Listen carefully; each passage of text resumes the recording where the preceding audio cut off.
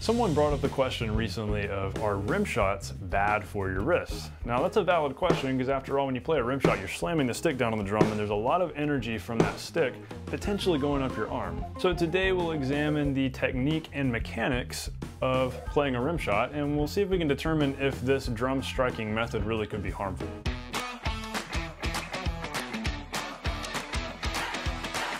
Hey everybody, welcome to The Non-Glamorous Drummer. If you're new to the channel, be sure to hit that subscribe button. Let's jump over to the kit for the rest of the video.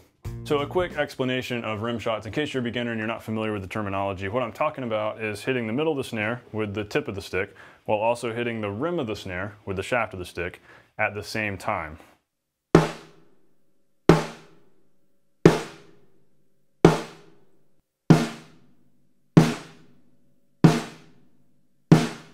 The reason why this is an important question and something really worth addressing is because a lot of times when we're playing loudly, if we're playing rock grooves, rock songs, we're playing on a rock gig, or we're playing in a big room, or we're playing outside, we've got to make sure the snare is heard if it's maybe not mic'd and we don't have a sound guy helping boost our levels. And so playing rim shots on every backbeat, on every 2 and 4, can really help that snare to cut through the mix, to cut through past busy, loud, gritty electric guitars. So it's important to have a loud snare sound sometimes when that's necessary. So if you're playing rim shots on maybe a 3-hour cover gig or a 4-hour cover gig, you want to be playing them right. We want to make sure that we're avoiding injury to our hands. So that's why this is so important and really worth discussing. Now, you saw in the thumbnail that reference to carpal tunnel. Now, without trying to go into medical details here, not that I really know anything about medical details, carpal tunnel results from excessive wrist motion or repetitive wrist motion. So if we're playing drums and our wrists are going like this all the time, that could very easily cause something like that, cause some pressure, some strain, things that we don't want to deal with. We drummers are obviously guilty of a lot of repetitive wrist motion, and so we want to minimize that repetitive wrist motion as much as possible. So some of the things that can potentially cause carpal tunnel or other types of joint pain as a result of rim shots are when the wrist is moving too much, like this. Or if we're squeezing the stick too tight, or if our wrist is too stiff, so kind of the opposite of extra wrist motion, where either way, a lot of the energy from the stick when the rim shot happens, it's going up our arm, and that's not good. So really those kind of 3 things can potentially cause the injury, so we want to avoid those. Now, rather than spend a bunch of time talking about each of these wrong ways to play rim shots, let's just dive into talking about the right way to play a rim shot. So what is the best way to play a rim shot? You guys have heard me mention this all the time on the channel. This is one of my favorite things to talk about because I believe it's really important, and that is to keep your hand loose while you're playing. This applies to when you're playing singles on your pad, when you're keeping time on the ride, when you're moving around the kit. Keep things open and loose. Now, when playing rim shots, this can be tricky because in our minds, when we're hitting something hard, we want to, put some anger into it sometimes. We want to make sure that we're really controlling the stick and being precise, because in order to play a rim shot, you have to be really precise. You got to land the tip of the stick in the middle of the head at the same time that the shaft hits the rim. And that can be really tough sometimes when you haven't built up the muscle memory, so it's easy to tense up. That's something you got to fight. You got to stay loose, let the stick just be thrown down on the drum. So really, to illustrate this, the best way is just to show you some slow-mo footage. We'll watch me playing these loose rim shots, and I'll kind of break it down and talk you through what I'm doing.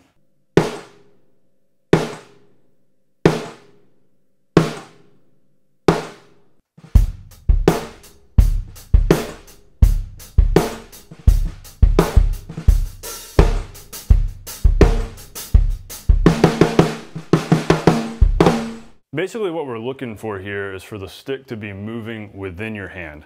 If your hand and your fingers are following every bit of the stick's motion, then we're going to have that excessive wrist motion that is exactly what we want to avoid. Because if our wrist is having to move like this every time we hit a drum, that's uncomfortable. We want to keep that wrist relaxed and not move our hands more than we have to in relation to our arms, which is why we want to keep the hand loose so the stick is moving within the hand so that our hand doesn't have to follow all that motion. That also helps the stick to move according to the laws of physics and just bounce smoothly the way it wants to, which actually helps those rim shots be more consistent. I know that's a little bit counterintuitive because you feel like you've got to control exactly where it hits and make sure it lands just right, but it's going to be more consistent if you learn to loosely throw it down on the drum.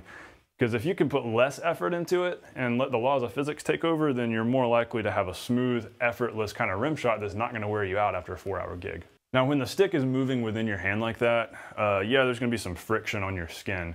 and that might cause some blisters. It might hurt a little bit while you're playing, especially after a 4-hour gig if your hands get sweaty and the stick's rubbing on your thumb and your finger.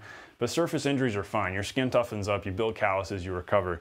It's way better to have some blisters on your hand at the end of a 4-hour gig than to have a bunch of serious pain going on in your joints. That's not good. Another question is, how do we practice these? How do we get better at the rim shots? So, okay, I've told you how I play rim shots. So how can you practice this so that you get better at it? Well, back when I first decided to start practicing my rim shots intentionally, when I knew, okay, I need to get better at rim shots, I took a towel, kind of like this one. It wasn't the same towel, but a towel like this one. I set it right here on the snare, turned my snares off, and practice playing rim shots. Now, when you've got it muffled like this and you have the snares turned off, you can clearly hear whether or not you're playing a consistent rim shot. Those inconsistencies really get brought out.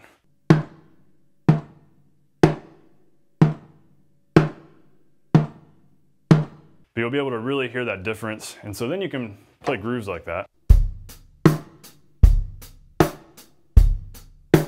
You can practice playing rim shots at other parts of the drum.